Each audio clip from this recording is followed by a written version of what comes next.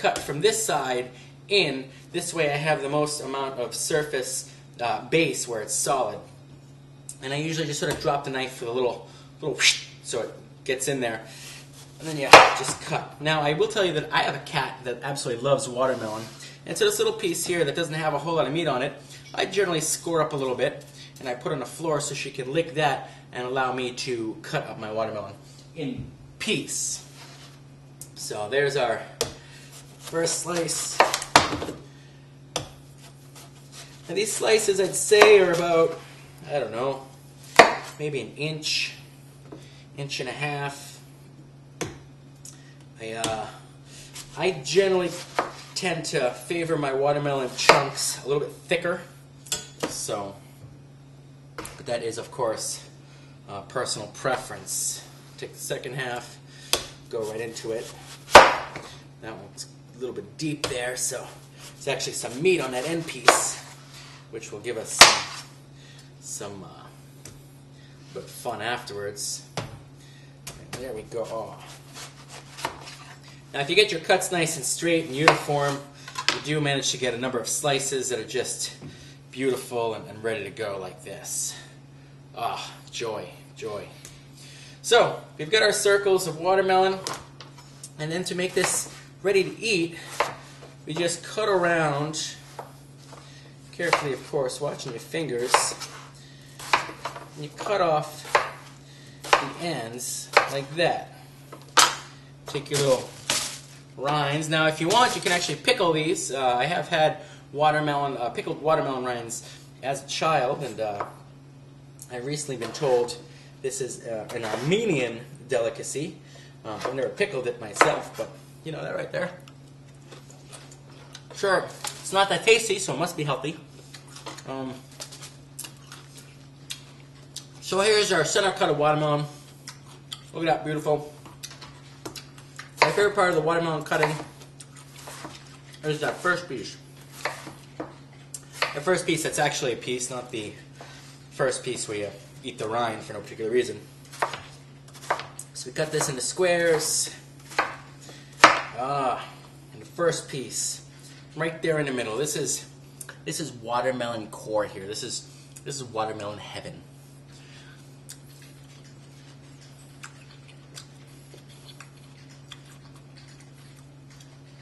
And for the first watermelon of the season, it's not half bad.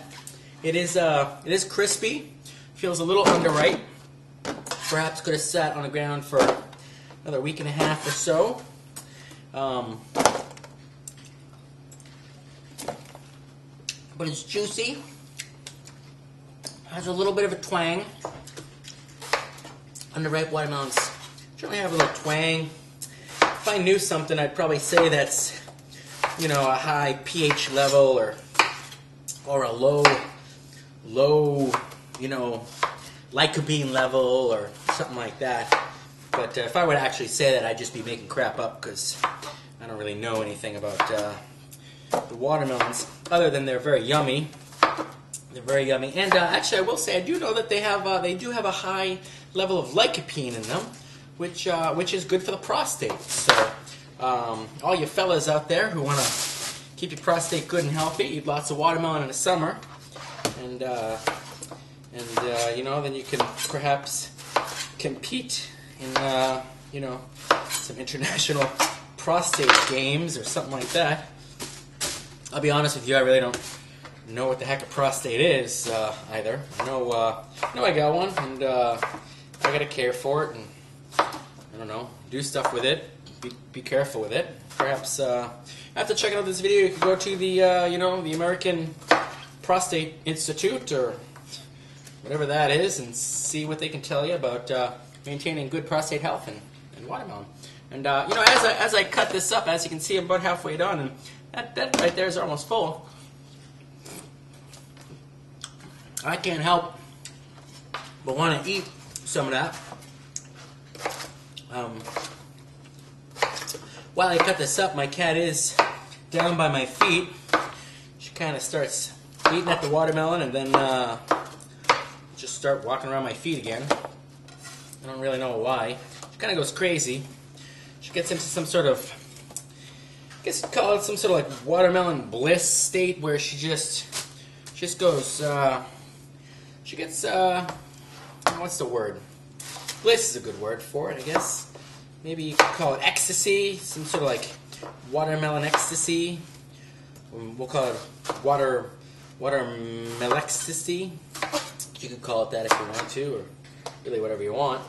Now I will say that having a big cutting board is nice. I imagine a time when I've got a big like 5-foot counter space, and I can just sort of fling the watermelon rinds off to the side as I cut.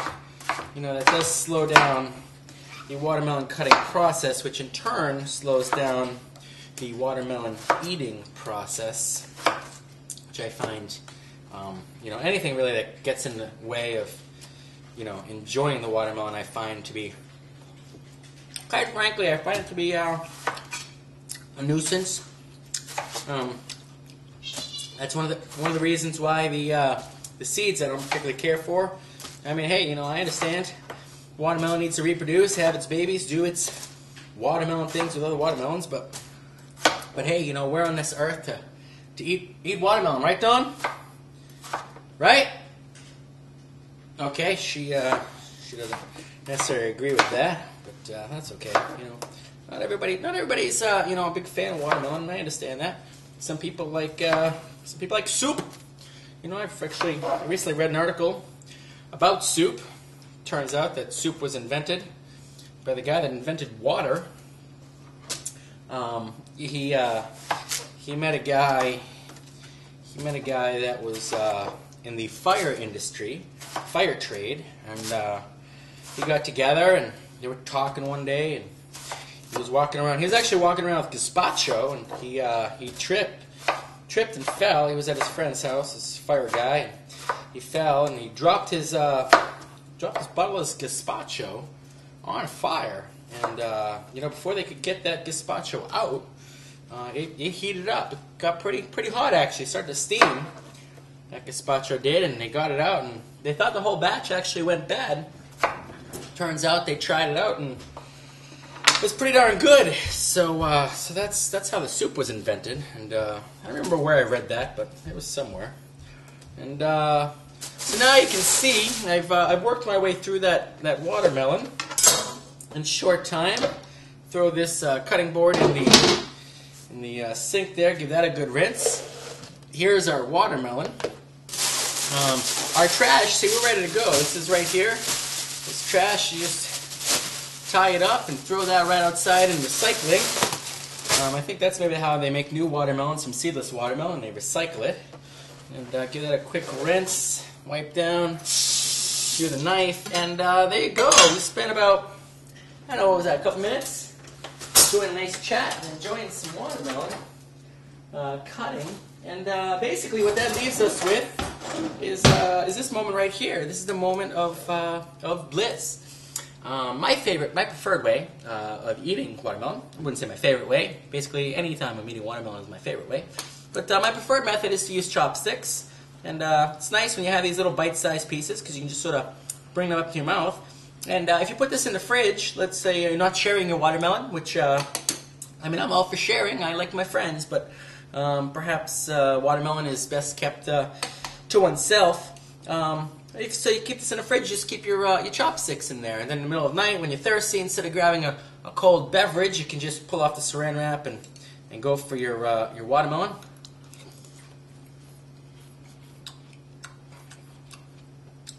And that's good.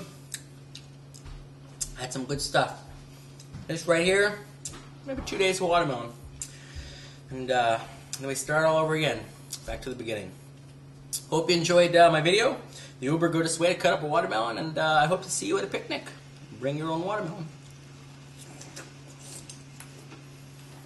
Next question correctly. What is your favorite color?